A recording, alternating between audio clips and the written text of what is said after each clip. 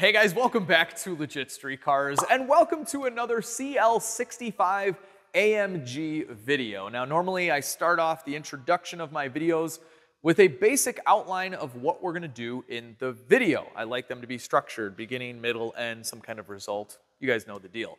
I'm kind of done doing that with the CL65. So normally I would say we're gonna do a bunch of repairs on the CL65 because it constantly breaks, and then we're going to the dyno. But the truth is, at this point in time, I don't know what's gonna happen, but that is my goal. But if something breaks on the way, there's nothing I can do about it. So anyway, cross your fingers, do a little dance, wish me good luck. Let's get right to work. All right, we're gonna start off with something I'm most excited for, and that would be the hood struts. I've had this car for about a year with bad hood struts, so I've had to do this little walk right here to this side, and then worry if this hood is going to decapitate me. Yeah, see, it doesn't always lock in. And then I gotta do one of these. I gotta hold it up here. Okay, all right. And then, come on now. This one always gets stuck. There we go. Then there we go. All right, then I gotta do one of these. I don't fully trust it. It did fall on me once. It kind of hurt my head. But anyway, let's do these struts. All right, I got Peter holding the hood up because I just don't trust that little tab. And these are really easy to do. I remember we used to charge like a half-hour of labor to swap these out at the dealer. And you can see it's just kind of oily and greasy, and it's just like a normal shock. It's just gone bad. It should be way harder to do than this. Well, here, I'll show you. I can't even compress this by hand. That's how they should be. And they just snap in. Snap that one on, very easy. Okay, we're done. Thanks, Peter. Luxury. This is great. Hold on. I'm still going to use the service position. It's obviously easier to work on the car. But now, if that thing fails, the hood will actually stay up. It's a beautiful thing. All right, let's move on to some more real repairs here. All right, so if you guys remember in the last CL65 video, we installed the quad cone intake and then went outside and had a little bit of fun. Now, after coming back from that fun, I discovered some coolant on the ground. I kind of freaked out, thinking that maybe it was coming from the engine. And then I lucked out and found that it was coming out of the radiator. So there's a little crack at the top of the radiator on the driver's side, and this is a common point of failure on these cars. So we need a new radiator. At the same time, I'm gonna replace these hoses because they have these plastic connectors with a seal in there, and after you have them on and off so many times, they can start to leak. The hoses are original anyway, so we're gonna do upper and lower radiator hoses. And we're gonna be doing some transmission work as well, replacing a conductor point. This is also a big point of failure on this car and really any Mercedes transmission from this era. Very good transmissions, but this part would fail all the time. This connector would leak. So anyway, I'll go over all of this once we drop the valve body. But of course, I went with fcpeuro.com for these parts because of their lifetime parts replacement guarantee, because it's a CL65. And honestly, the only way you can really own one of these cars is with a lifetime parts replacement guarantee. All right, so I'd already removed the fan to diagnose the coolant leak. So we're gonna start off by removing these 10s here. And we'll take off these little radiator brackets. And it's been a while since I've done one on this model car, but I think we can sneak the radiator out from here instead of having to take off this whole thing. We'll see. It might be easier just to remove this. And then we can just reach down here and loosen up the drain for the radiator. Goodbye, new coolant, basically. Oh, and you gotta take your cap off. There we go. Now we have the coolant draining. And I'm a little bit bitter about doing this because this is pretty fresh coolant from the engine rebuild, but at the same time, we're doing a coolant flush on the fresh engine too, so I guess it's not all bad. All right, so right now I'm removing the trans-cooler lines from the radiator, and I was just thinking about this, but most of the parts on this car that I've replaced are from FCP Euro with the lifetime parts warranty. So if this thing keeps breaking, I'm gonna have the first CL65 that's under a full mechanical lifetime warranty. It's gotta be worth something. You go ahead and keep breaking, CL. I dare you. I'm just kidding. Just please stop. Just stop. I've removed this line right here, and if you're removing the engine fan, definitely take this loose. It'll make life a million times easier. And then we just have the other trans-cooler line at the bottom. So we'll take that off too. All right, we'll remove this clamp here. Now we can shimmy the hose off. These just have these metal connectors. You just gotta pull down with a little pick tool. Don't do what I'm doing right now, but if you're replacing your radiator and the hose anyway, you can get violent. Do not do this, guys. Do not do this. You will break stuff. There we go. You just gotta fight with it a little bit longer, but we're replacing both, so who cares? All right, last up we have this lower radiator hose to remove. And I'm trying to show you guys that you don't need a pry bar. You really don't. It's really super easy. And Mercedes totally should not have just used a normal hose and hose clamp. This is better. The best or nothing. Best or nothing. Ugh. Nothing to see here. Nothing at all. Ah! Okay. I got it with the pry bar. Don't do this at home. Just struggle with it for longer. It'll be fine. Why couldn't you have just fallen right there? Why? Well, I was gonna say next up we have to remove a 10 from right there and one from right there, but they're missing. So thank you, previous mechanic who took this all apart. Could have at least left the bolts in the cup holder. So now we just have this 10 here and this 10 over here. All right, now at this point we've unmarried the radiator from all of the many coolers that the CL65 has. There are a lot of them. There's a little guy in here. This one here, we have an AC condenser. There's another cooler sandwich in there somewhere. But now we've detached that and we can kind of just move this radiator out a little bit and see if we can sneak it out without having to remove all of this.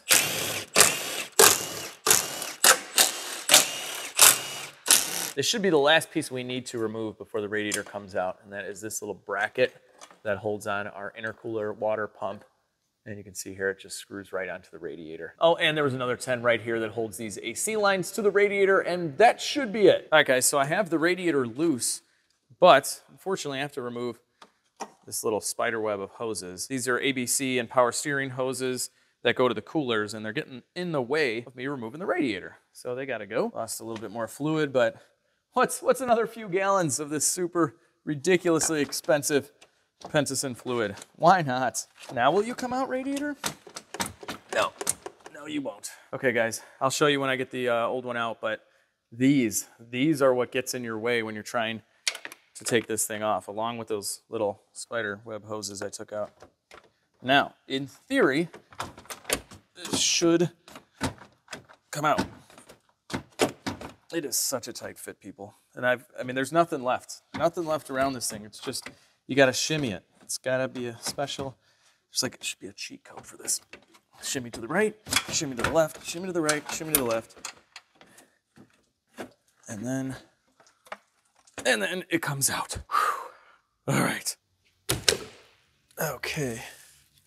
There we go. That wasn't the hardest radiator I've ever removed, but it definitely wasn't fun. And I need a drink. And my drink of choice for 2022 is AG1 from Athletic Greens.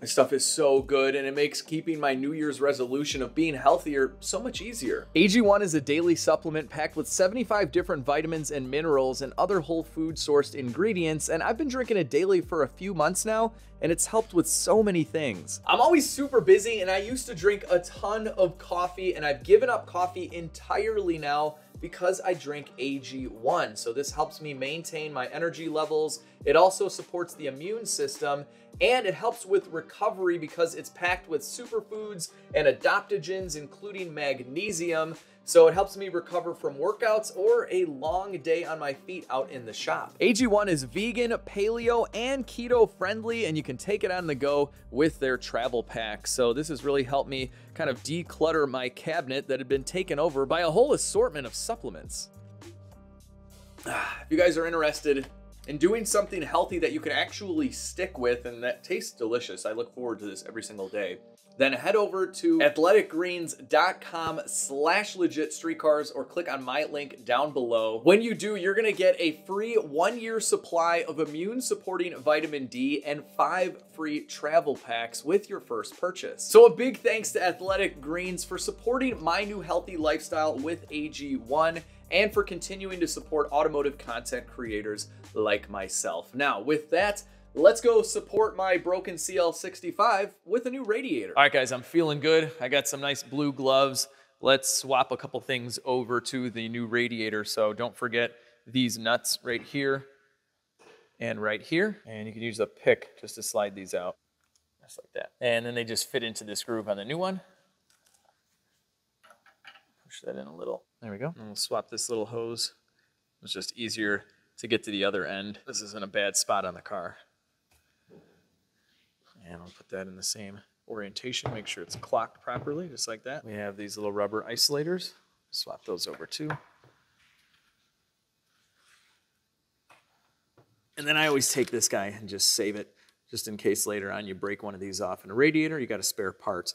And not that this was a common failure point on this particular model, but it is kind of nice at 136,000 miles that we're replacing the internal transmission cooler right in here, because if those do fail, it'll mix the transmission fluid and the antifreeze, and if antifreeze gets into your transmission, it'll pretty much destroy it. So that was an issue on some 2003, early 2004 211 cars, but it wasn't really an issue with this, but we don't need any more issues, so this makes me feel good. All right, we're ready to go in with the new radiator, and you want to be a little bit more gentle reinstalling the new one than you were muscling out the old one. I know it can get frustrating taking a radiator out, but you just got to be patient so you don't damage the fins. They are aluminum. They are very delicate after all. You don't want to have to do this again. Okay, so with this guy just laying in here, I'll get these on. So these are just little extensions of the air intake tubes that go through the radiator. And they just slide in here and kind of snap in. Kind of hard to see, but that's pretty much about it. It just snaps into place and you're good. All right, now we're going to feed in our little spider web of hoses through here. Like I cannot touch any part of this car without it being somehow related to the ABC suspension. And this is that part. Two of these are ABC hoses. All right, so you really can't mess this up as far as the length of the hoses. They all kind of line up the way you'd think they would. And you can reuse these factory Mercedes clamps. Just get yourself a nice pair of side cutters, and you're just gonna compress them together. When you hear the snap, you're good. Okay, so I've attached both brackets on the side of the radiator. The one on the passenger side that holds in the intercooler pump, and the other side holds in an AC line, so that's done. We have our top seal on, and we can just slide the radiator right into place. All right, and then we'll install our little brackets, zip them down, and don't go too crazy with these because these are plastic, you will crack them. There we go. Let's tighten these guys up a little bit by hand. All right, cool. Our radiator is installed. Now we just have to reconnect everything around it, replace some hoses, and we're moving on to a transmission service. Kind of an in-depth one though. Got the new lower hose almost on. And let's see here. This usually goes on a lot easier than it comes off, usually. Oh, look at that. Like butter, like butter. Perfect. Now this one goes right here. And we are almost there. We're almost at the promised land with this radiator. So the low radiator hose splits off into this hose here, goes to the bottom of the coolant reservoir. And this is all the fun stuff. Putting it back together, you know where everything goes because you just removed the old one. It's a beautiful day here in Chicago. Spring just started. It's 65 degrees out. Everything's good. Everything's good. And I didn't totally just jinx myself. There's no way. There's no way in this car. Everything's gonna be fine. Don't worry about a thing, 'cause every little thing is gonna be all right. All right, let's get this guy back on. Got the new upper hose as well, already installed. We got a couple 2-tree bolts to put back in. You guys ever hear a couple 2-tree before? Now you have. It's a Chicago thing. All right, we'll reinstall our new upper hose, like so. There we go. Give her a good old tighten. Click, click. There we go, that's torqued. Okay, I think, yes, at this point we can get coolant in here. All right, so we're using the Mercedes factory coolant.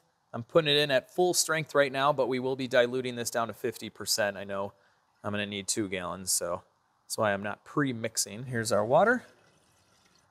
All right, it's pretty much full right there, but once we run it, it will cycle a little bit more. Normally I would vacuum this down and fill it that way, but my little vacuum connector is broken, so. Anyway, at this point, I'm not going to start it because I don't want to hook up the transmission cooler lines and run the old fluid through the new cooler. Let's hit up the transmission. We got to drop the pan and the valve body, and I'll show you guys what I'm going to do in there. Of course, that's the video. I'm going to show you everything. Fluid doesn't look too bad. I don't have any service records on the transmission fluid ever being done. A lot of these weren't done because technically you didn't need to replace the fluid.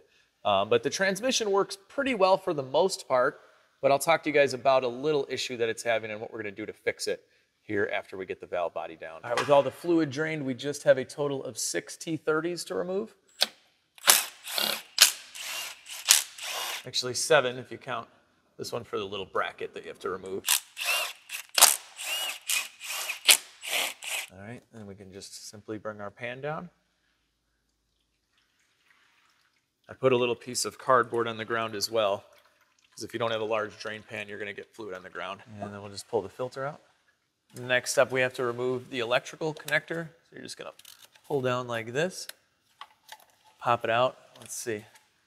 It's pretty dry. A lot of times this is soaked in fluid, and this fluid can actually travel all the way up the wiring harness to the transmission control unit, and it can short it out. And the whole issue is this connector right here that I'm about to take out. It's just a 7mm. These are like 10 bucks, but they can cause like $1,000 in damage. And I saw these when I worked at Mercedes leaking on brand new vehicles that were still on the transport truck from Germany, and just a puddle of red transmission fluid underneath them right on the transport truck. So they had a lot of issues. They came out with like 4 different versions. This is the latest with the black seals. So that's why we didn't have the leak. So this has been replaced probably like 5 times. With that, we just have to remove a few more T30s from the valve body.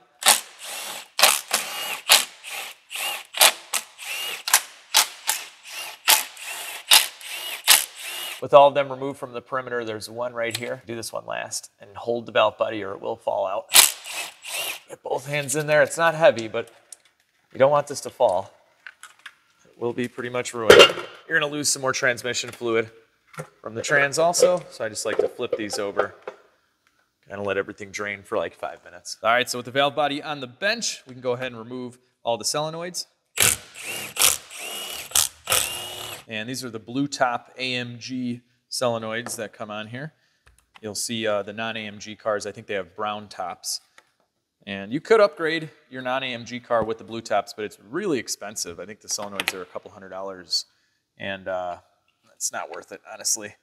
Probably won't notice too big of a difference, and if you do, it's on a non-AMG car, so I mean, unless you're chasing every 10th at the quarter mile, I'd probably just save your money. Okay, then there's just some tabs here. So we pull up on this tab here, flip it around, and it just kind of pops up out of place just like that. And with the solenoids removed, you could simply replace your old conductor plate with a brand new conductor plate. And you can think of this part as an electronic circuit board for your transmission. So the electrical connector plugs in right here. It's connected to the transmission control unit, which controls the solenoids and ultimately controls all the functions of your transmission. Now, this part does have a speed sensor on it that does fail, and when it does, your car gets put into limp home mode, and then this is what you have to replace to fix that. So these do periodically go bad. I don't have any service history on this ever being done, so it's kind of a ticking time bomb, and it's pretty inexpensive to do, and you can get the entire kit from FCP Euro with literally everything you need, which is really nice. So you get your pan gasket,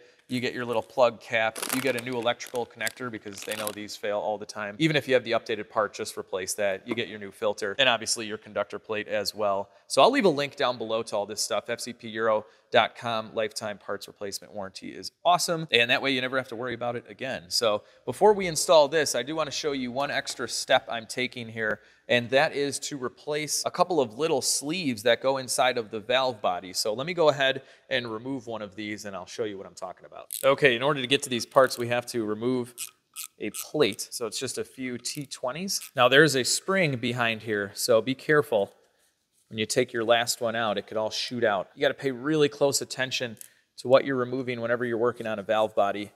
It can be kind of confusing. So if you don't feel comfortable doing this, by all means, just don't do it. But could be very beneficial and save you a lot of money. When you get to that last screw, it's really when you want to hold this plate with your thumb. There's quite a bit of pressure going on here. So just make sure you have full control over this plate so you can remove it slowly. There we go. And for the most part, this spring right here is what's pushing back at you. There's a few other ones, but that's the one that's giving you pressure, so you just don't want that to shoot out. Okay, so from there, we're gonna remove this little spring, and we're gonna remove this little sleeve right here. And do you guys see the wear marks on this sleeve? Just a little worn out. Basically, there are many valves inside of your transmission, And these valves have to direct fluid to make shifts happen and whatnot. And eventually, parts can get worn out inside of the valve body and fluid will leak around them. So when you have transmission fluid leaking internally inside of your valve body, this can open up a whole world of issues, from delayed shifts to harsh shifts to stuttering and a whole bunch of other things. So if you're having any of these concerns with a 722.6 transmission, these overlap sleeves can really help you, and let me show you the difference. All right, so first and foremost, what we're gonna do is swap over this little plunger. And next, we're gonna install an O-ring, and this is the big difference. So with these aftermarket sleeves, they come with O-rings, and so that way, if the valve body does have some internal wear, because we saw the wear on the outside of the overlap sleeve, but what that means is that there was wear inside of the valve body itself. So instead of replacing an expensive valve body for these issues, we add this O-ring, and now that's gonna keep our fluid nice and contained and controlled, so it's going where it needs to go inside of our valve body. So with the O-ring on, I'm just gonna dab it in a little cap with transmission fluid, so it's nice and lubricated. And then we're simply going to reinstall it. It's gonna be a little bit harder to install, as you can imagine, with the O-ring. And then put our little spring back in. Then we're just gonna go ahead and reinstall the plate, which you are gonna have to fight against the spring here. So it's kind of a balancing act. Get one of your screws ready to go, preferably towards the middle, and we'll just get that started. Don't cross thread anything here. Valve bodies are pretty delicate, and we'll just start this guy. I don't use any power tools on valve bodies either. And then just so we're not flexing this plate, we'll get a few more in there before we start cranking these things down. All right, we've got these guys all tightened up by hand now. And with all these screws nice and snug, we have our quarter drive torque wrench.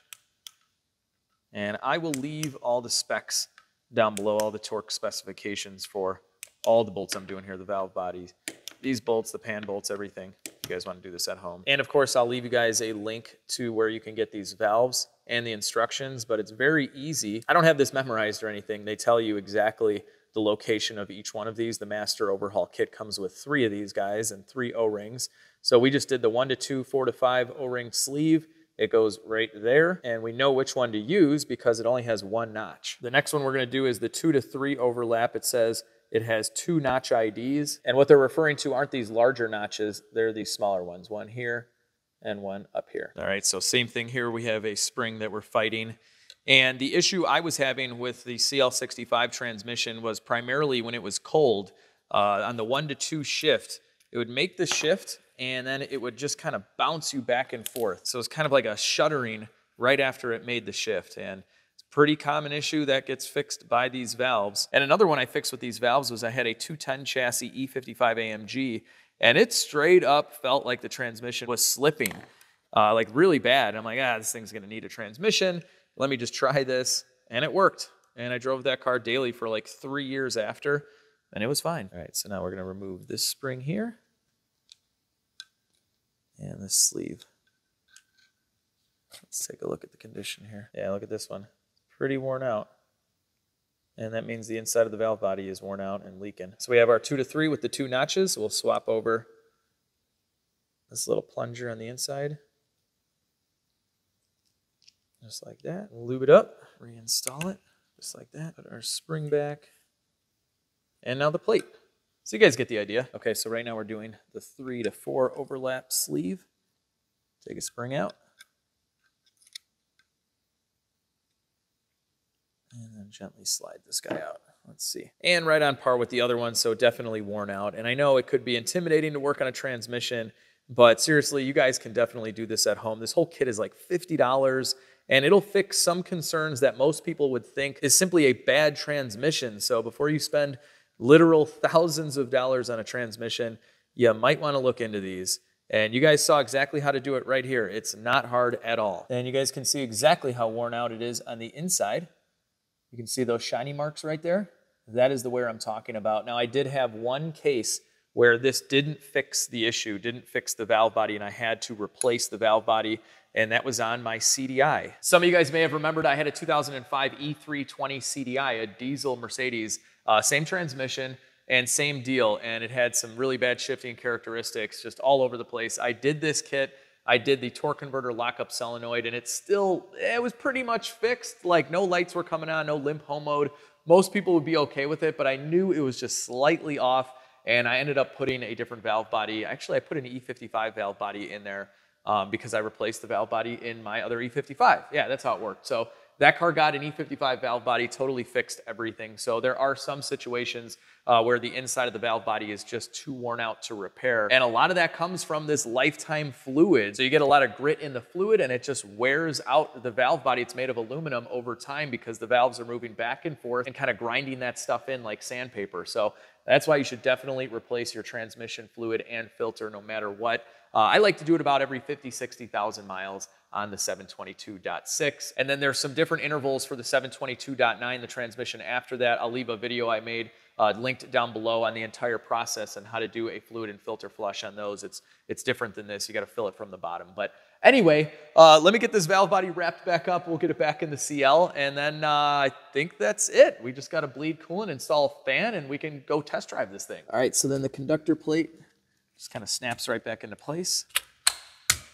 All right, it's got a little clip here and one here. So as long as both ends are solid, you're good. And then it's just a matter of reinstalling your solenoids the same way you took them out.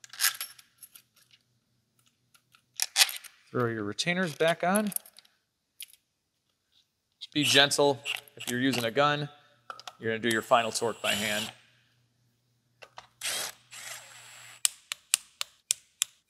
All right, with everything reassembled, we're just going back together now. And I'm gonna show you guys how to flush out all the fluid from the transmission here in a moment. Because if we're gonna do all this work, we might as well get it all out and just do a complete service. And then we're done for a very long time.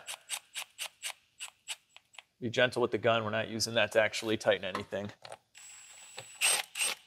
All right, so the valve body is torqued except for one bolt because we're gonna install this adapter and it gets secured with one of the valve body bolts like that. Zip it in there. Then we're gonna screw in this valve and it's got an O-ring at the top, so it's gotta be screwed in all the way like that. Just hand tight is fine. Then we have this adapter. It just fits in like so. Okay, and then with this valve shut, we're gonna hook up shop air, just like that. And we're just gonna open this a little bit. You can hear some gurgles, and what we're doing here is we're gonna send air. I'm gonna move this out of the way. We're sending air through the transmission. We're gonna pump out all the old fluid. So this is gonna get the torque converter. This is gonna get everything. You can also turn this regulator up a little bit. I have this regulator set really low. I'm just gonna let this go for about 15, 20 minutes. It'll slowly but surely get all the fluid out. Okay, so we got all the fluid out. Now we're just gonna install the new transmission filter. All right, then we're gonna install our new electrical connector. I like to lubricate these seals a little bit too. This part will kind of point down. And don't just go jamming it in there. You kind of gotta make sure it fits in the grooves. You'll feel it snap in. And it's gonna be a tight fit. That was part of their fix, was just closing up the tolerances. You'll feel it go past the two seals, then you're in. And then definitely do not use any power tools on this. You will strip out the screw if you try that. So just do it by hand. Just give it a little snug, just like that. We're good. Make sure the mating surface is free of oil. And then you can reinstall your transpan with a new gasket. These bolts only get torqued to like 8 Newton meters. So again, don't go nuts with the gun. Remember, replace the seal for the drain plug or it could leak. All right, with the transmission repairs all done, we can get our fan back in. So I reconnected the lower transmission cooler line. Leave the top one disconnected so we can slide this guy in.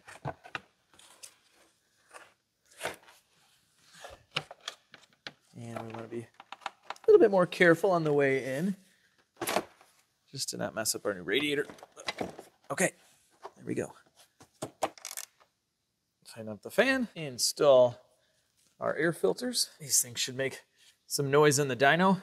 Not sure if they'll make any more power though. I'll bring the stock air boxes so we can test that out too. We'll see how far we get on the dyno. I'm just always so worried about this car. Will there be any issues? There's a percentage chance. 50%, I'd say, at this point. Who knows? All right, so the coolant is full. I'm just topping her up with transmission fluid, and I'll show you guys how to check this with a special dipstick tool when we get to the dyno. Mercedes didn't have dipsticks for some reason back then. But first, I just want to go for a ride and put some miles on this thing before the dyno. So let's see how it runs. Let's see how it shifts. Let's kind of look over everything, make sure it's ready to go. And then we're heading out. Fire in the hole.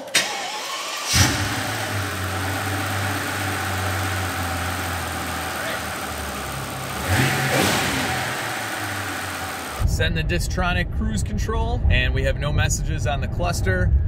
It is a beautiful day, and the CL is just running and driving perfectly. Oh, I hope I'm not jinxing myself for this dyno. I'm always nervous when it comes to running a car on a dyno, especially one that we haven't put too many miles on. But let's just remember this cluster right now as the Distronic radar cruise control slows me down. For being a first generation system, it works pretty well on the highway. All right guys, we're on the dyno here at Fluid Motor Union. I'm a little nervous, I'm not gonna lie. I'm always nervous on the dyno, but especially on a build that really has no test miles. I'm just nervous, as most people would be. But I want to check the transmission fluid. We did the service, but I didn't have the specialty dipstick because Mercedes doesn't give you a dipstick, so you have to have the tool, and I can't find mine, so of course Fluid has one. So this is a tool, I'll leave a link down below, but it's really easy. We're just gonna run this down the transmission dipstick tube, and it's right in the middle. So I've done transmission services quite a few times, as you can imagine, on these cars, so I kind of knew what to put in there, but you definitely want to double check just to be on the safe side, and we're good. All right, so we got to get this thing in dyno mode, so key to position 1, and then we're just gonna hit the reset button 3 times, and scroll up to this. There we go, ESP dynamometer test. Start it up, and you should have a bunch of warning lights on, and that's good in this case. All right, so right now OJ's just setting up the dyno speed, so everything is calculated properly.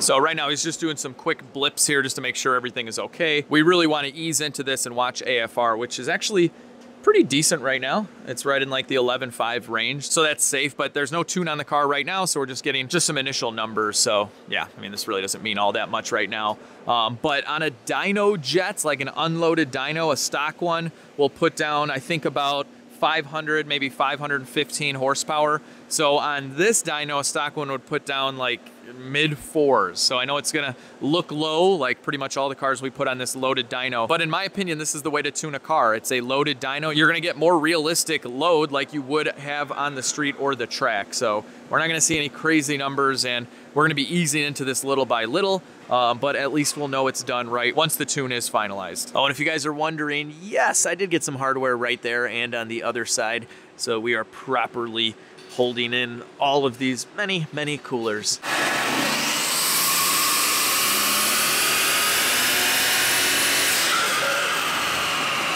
All right, just another quick one, 425. And these V12 cars are very hard to dyno. OJ had to add a few more straps back there. They just make such crazy torque that they'll spin the tires on the dyno or try to come off.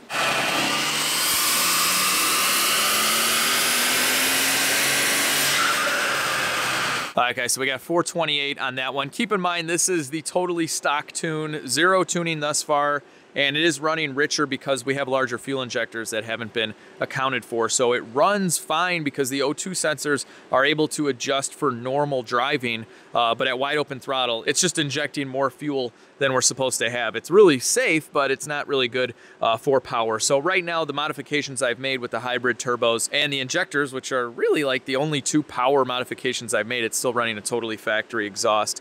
But none of these modifications are being utilized right now. If anything, we're lower than factory horsepower because it's running richer. But something I'm gonna do right now is I'm gonna swap back to the factory intake system. So like I told you before, this was a prototype system from VRP, and it definitely sounds cool, but it's not meant to make any more power. And since it was a prototype, it doesn't have any mounting tabs or anything like that, and it's getting kind of loose on there. So I'm gonna report back my findings to them, and for now, we're gonna run the factory air boxes, and I get to put back the cool carbon fiber engine cover with the little plaque with the guy's name on it. So anyway, let me swap these. All right, guys, we are back together with the factory air boxes and the carbon fiber cover, the little AMG dealy with, what's this guy's name again?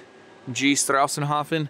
So that looks pretty awesome, I'm not gonna lie, I really like that. All right, so right now we're gonna go for another blast, but in typical CL65 fashion, we are running into some issues, some pretty major issues in the world of tuning, and that is we're not able to write a file. So we have been logging this entire time, just kind of easing into the throttle, being real gentle. We don't want anything to blow up. So we're getting the logs to the tuner. It's a remote tuner, but we can't write. And I was talking with OJ, and this is an older ME. So the E55s have an ME 2.8. This one has an ME 2.7. That's just the engine's computer. We might have to send the computer out for the tune, which would not be fun. Then any kind of adjustment we want to make, we have to literally mail the computer out and then wait for it to come in.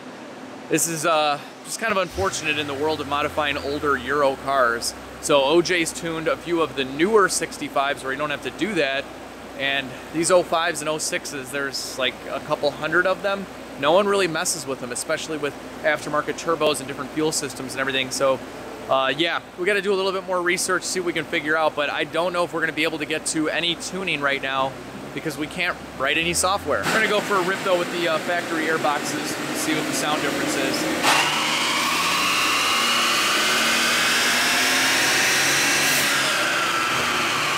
Yeah, pretty much sounds stock. You really can't hear anything at all. So the turbo sounds are pretty good with the cones, but I don't think it's gonna make a big difference with power. I mean, this really means nothing at all at this point because we're just going real gentle into the throttle. So yeah, 417 on that one. But that's probably not because of the factory air boxes. We only let it cool down for like 10 minutes. And these things kind of heat soak pretty bad. I think the car would benefit from larger intercoolers, but let's figure out tuning before we get into any more hard parts. Well guys, unfortunately, that'll do it for today on the dyno. There's really not much we can do at the moment. We have to do a little bit more research and figure out if we can flash this thing or not. So we did about 5 runs on the dyno. Most of them were just 50% throttle. We went, I think, up to like 70 or 75% throttle.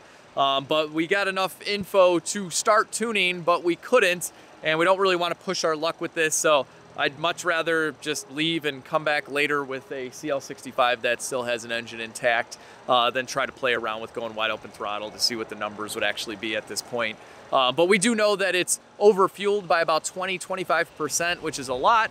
And it is running the stock boost and everything, so the car didn't have a tune before. We were wondering if maybe someone had done like a Rentec tune or something on it previously, and they didn't. It's totally stock. Anyway, we have to figure out some tuning stuff, and once again, it's hurry up and wait on the CL65. I was really hoping to get some numbers on this car, to get it tuned, and to just blast it on the highway and just finally have fun with this thing. It's been like a year now since I bought it, but yeah, it'll be I don't know, a couple more weeks or something until we can get back out here. Even though I'm a little disappointed, we still have no messages on the dash. I've put about 100 miles on it in the last couple of days. It's a beautiful day. I'm gonna open up the sunroof, jam out to some tunes, got all the windows open, and it may not have 1,000,000 horsepower just yet, but I'm still gonna have some fun. So anyway, guys, I hope you guys enjoyed this video nonetheless. If you did, give it a big thumbs up, share the video with your friends, subscribe to the channel if you haven't already, and most importantly, have an awesome day. I'll catch all of you in the next video.